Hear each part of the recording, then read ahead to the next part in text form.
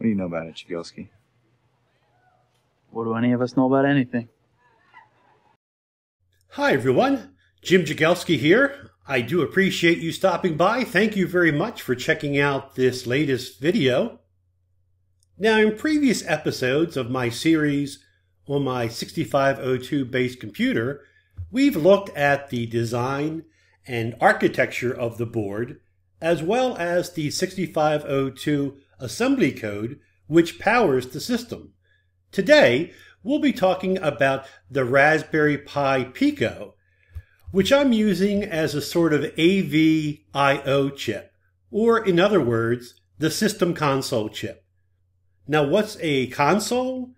In computer terms, the system console is the main terminal for the computer. It's the primary interface that the person uses to interface with the computer.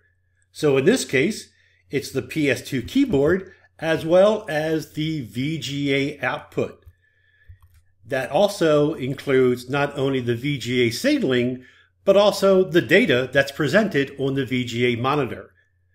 Now, of course, you can have other terminals as well using the RS-232 interface right there, but the console is the primary one. And it's the Raspberry Pi Pico right here, which is implementing all the text, graphics, I/O, AV, and sound capability inherent in the JJ65CO2 board. So let's take a look at the Raspberry Pi Pico itself.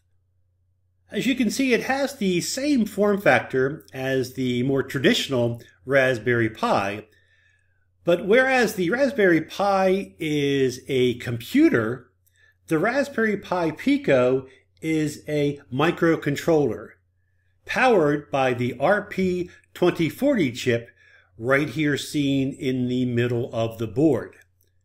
The RP2040 is a dual-core processor running at 125 megahertz with an onboard memory allocation of 265 kilobytes, yes, that's right, kilobytes of memory.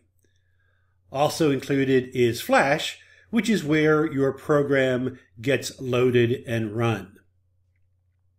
Now, although the board can be easily overclocked to about 250 megahertz or faster, the real power and capability of this board comes from some additional features which are on the 2040 chip itself. And these include DMA capability, as well as programmable I/O, otherwise known as PIO. DMA allows for large amounts of data and memory to be transferred without any involvement with the CPU at all. This means that instead of the CPU having to worry about copying and transferring data, that is offloaded to the DMA subsystem. The PIO capability adds 8 small mini coprocessors, which are dedicated to performing I/O operations on the various GPIO pins. Again, this means that instead of your program having to worry about flipping GPIO pins on and off or reading data on those pins, the PIO subsystem performs all that functionality independent of the CPU and provides that information when the CPU and your program wants and needs it. As we mentioned earlier, the Raspberry Pi Pico is responsible for 3 main functions on the JJ65CO2 board. The first is the sound generation and output capability. The second is the VGA output, which includes not only the VGA signaling, but also the text and graphics capabilities, which are displayed on the VGA monitor. And thirdly, the PS2 keyboard interface. We'll start off by actually going into more depth on how the Pi Pico handles the interface between the PS2 keyboard and the 6502 system itself. Let's first remind ourselves how a PS2 keyboard sends the scan code data to the host computer. As we can see, the protocol is serial, which means that each bit is sent after the other. In the case of the PS2 keyboard, once a keyboard action is enabled, the keyboard will start generating a clock signal, and on the trailing edge will start sending the data corresponding to the data bit. On the trailing edge of the clock signal, the data is available to be read. It's available to be read up until the rising edge. So the pattern is trailing edge, data is ready, rising edge, data is done. This is done for each of the data bits corresponding to the scan code. At the very end, a parity bit and a stop bit are sent to indicate the end of the data transmission. The 8 data bits correspond to the actual scan code of the keyboard action that the PS2 keyboard has seen. So now let's look at how we program the Raspberry Pi Pico to handle not only reading in the scan code from the PS2 keyboard, but also how it converts it to ASCII and then sends that ASCII character to the 6502. In this particular case, we're using the PIO subsystem, which is really ideally suited to this sort of problem set. As a reminder, the PIO can be thought of as a very small, simple coprocessor that is independent of the main dual CPU that is on the Pi Pico. It is extremely limited. In fact, you can only program it with up to 32 statements, and the opcodes that are available to it are again very limited. Basically, some logic functions, being able to look for pin values and then storing pin values. But as I said before, in this case, that's exactly what we need. Because the PS2 keyboard clock signal and data signal are connected to 2 independent GPIO pins, what we need the PIO program to do is look for that clock signal, the transitions on the clock signal, and then reading in each individual bit of information that's coming in on the data line and combining them to create the actual scan code. And that's what this program right here does. At the very start, we wait for the clock signal to go low. And once that's done, we know that that was the start bit and that the next bits coming in will actually be the data bits for the scan code. We set a counter to 7 because we're actually going to be reading in 8 bits of data. And we null out the input register that is used to hold the data that's coming in. And the way it works is that as the clock signal goes low, we read in 1 bit of data from the data line, and that gets stored in the input register. We then wait for the clock to go high again, and we loop in to read the next data bit that's coming in. As each bit is read in, the input register gets shifted. So what we're doing is reading in a bit, storing it in the register. The register shifts over to create space for the next incoming bit, which is then put inside that new space.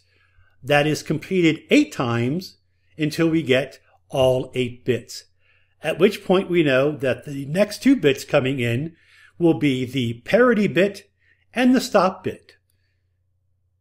In this particular case, we're not really worried about those values, although it would be an idea for a later version to actually check the parity bit and make sure that we received it correctly, but we're ignoring that for now. But once we read in all 8 bits of data and have finished up with the parity and stop bit, we send an interrupt to the main program to let it know that we have read in the scan code. So the main program can now operate on this newly received data set. We're now looking at the main C program that handles the conversion of the scan code, as well as sending that information to the 6502. And it must be noted that the development environment for the Pi Pico is very different than the environment for the 6502. Now you can program the Pi Pico in either C or Python, but because Python is interpreted in the same way that BASIC is interpreted, in this particular case, it's really not well suited for something that we need high performance on. So we're using C in this case right here. Now, the program sets up a couple of include files. So we have the required functions and capability from the C SDK for the Pi Pico. We're defining some variables as well as the interrupt handler for the PS2 keyboard handler. Let's actually take a quick look at the interrupt handler. And there it is right there. As a reminder, at this point in time, the interrupt handler is called when we have 8 bits of data that represent the scan code as sent by the PS2 keyboard and as read by the PIO subsystem. First, we check to make sure that the FIFO, the queue that's used to send data between the PIO subsystem and the main system is not empty. If for some reason is empty, we clear the interrupt and return. But most of the time, it's not empty because we have the 8 bits of data that we just read. Now, due to the architecture of the RP2040 and it being a little endian machine, those 8 bits that we just read in are closer to the most significant bit of the 32-bit word register than the bottom least significant bit. So that means that to actually get an 8-bit character out of that, we need to shift that 32-bit word 24 spots to the right.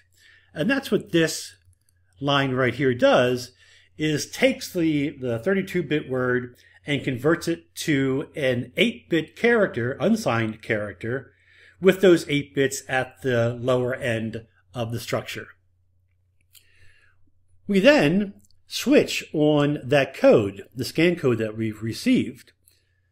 If you remember, again, how the PS2 keyboard works, it sends scan codes for things like key press, key up, key down, shifts, and things of that nature. And so the code that we have needs to respond to those events. And we use some Boolean flags as state variables to figure out where we are in the process. For example, if the code that we received is an F0, that means that what we actually receive is a key release event. By knowing which keys have been entered and where we are in the key press release cycle, we can determine whether or not the value that we're reading in now is actually a key value or an event value. So we handle events such as the caps lock being pressed down, the left and right shift keys being pressed and the left and right control key being pressed. Because remember, those modify the actual key value. When a shift Q, for example, is sent, the scan code does not represent a capital Q, but instead say, hey, the shift key was pressed and I'm sending you a Q, and it's up to the program to figure out, oh, that means it's an uppercase Q. And that's what these flags right here do. If we're not handling any special keys, the shift keys, control keys, or things like that, then it means that this is an actual key value itself. It corresponds to one of the characters on the key. And we want to convert that to ASCII. We have some flags in here that says if we, right now ready to see what the actual key value is, we need to determine if the control key was pressed at the same time, if the shift key was pressed or not, and then change the value of that ASCII character to correspond to the control value of that. The ASCII character for C is different for one which is a control C, and is different for a shift C, which is a capital C. And that's what this code right here does. To do the actual conversion, we have some tables here which map the scan code as coming in from the PS2 keyboard to the actual ASCII values that those scan codes correspond to. If we're looking at lowercase values, then this table is used, and as you can see, inside it are all the lowercase ASCII values. If instead the shift key was pressed and we are in shift key mode, then we use the ASCII upper table, which is this table right here, in which those ASCII values correspond to their uppercase values rather than their lowercase values. And finally, if the control key was pressed right there, then we use this conversion table, which maps the scan code to the actual ASCII code that will be sent to the 6502. Now, most of those are non-printable characters, and that's the reason why instead of seeing the actual character codes themselves, you see some hex values which map to the non-printable actual values themselves. Once we've now converted the scan code, the actual ASCII code, we store that in a small keyboard buffer and then clear the interrupt. So that way we can now read in the next character coming in from the PS2 keyboard. The actual task that's used to correspond and coordinate all this activity is the PS2 task. The first thing that happens is we go to see if we actually have a character in our input buffer, which is the PS2 getChar routine right there. And that's it. As I mentioned, what happens is that it looks to see if the read pointer and the write pointer are not the same. If they're not the same, that means that we have data in the buffer. We pull that out and return it as an ASCII value. We then, of course, update the read buffer because we don't want to reread the same character. If a character is available, then what we want to do is put that bit pattern on the 7 GPIO pins that are connected to the VIA chip on the 6502 board. We use the VIA interface because we want some sort of handshaking between the Pi Pico and the 6502, so that when the Pi Pico sends the ASCII character, the 6502 can respond, okay, I got it, thanks. So the first thing we do is get that ASCII character. We go ahead and put it on the 6 data pins that are connected between the Pi Pico and the VIA chip. We only need 7 pins, not 8, because the top bit is not used in the PS2 keyboard protocol interface. We then flip the signal line that is connected to the handshake line on the VIO chip, and we set that high so the VIA chip knows that data is now available for it to read on the 7 incoming lines. And then we wait a bit, give the 6502 and the VIA time to read the data off those lines, and then turn off that internal interrupt, that internal handshake to the VIA chip. Now, people may be wondering why I'm manually changing and setting these pins and not using the PIO subsystem. And that's mostly because this is a low bandwidth operation, and so we really don't need the fast speed or the independent activity of a PIO for this particular case. And so using the standard C SDK and setting the pins high and low manually using the system calls is perfectly acceptable in this case. And with that, I think that's enough for now. Later episodes will include the sound capability and the VGA capability, but I think they each deserve their own independent videos. Again, thank you very much for watching this video, and if you have any comments or suggestions, please don't hesitate to reach out. You can do so either via comments below or via X/Twitter, where I'm at JimJag. Thanks a bunch. See you at the next video.